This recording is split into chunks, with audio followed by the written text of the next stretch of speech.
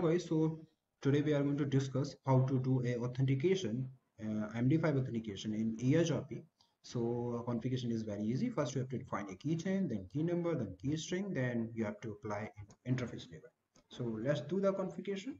So I'm using GNS3 emulation software and I'm using two routers, and EIGRP is pre-configured and both router is a neighbor to each other. So we can also verify by our neighbor table. So 10.2 is my neighbor. Now let's configure authentication. So first you have to generate a keychain. You can use any name here. Then you have to define a key number. Key number should be same in both sides. Then you have to define a key string. So key string should be same in both sides. So I'm using key string networkersccie. Then you have to go for interface label. You have to go for same interface label which you are using for connect a next hardware. So this interface is 0/0. Then you have to first define a mode. So the command is IP authentication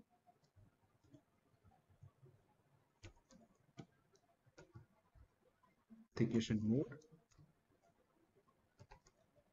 EIGRP. Then you have to define a autonomous system, which I'm using is 5000. Then you have to define a mode. So basically classic EIGRP support only MD5 authentication, is do not support SA authentication. And in second command we have to as you can see, the neighbor relationship actually is failed. So now I have to define a authentication key string. So the command is IP authentication key chain EIGRP 65000, and you have to use the same name, which is I'm using a Cisco. So I'm done with the R1. Same configuration you have to do with R2. So go to the configuration mode. First generate a key. You can use any name. I'm using Cisco,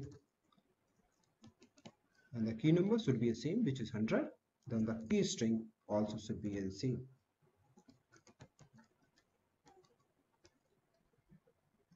Then you have to go for interface label. Then first you have to define a mode, which is MD5. The second, you have to define a keychain, which is Cisco.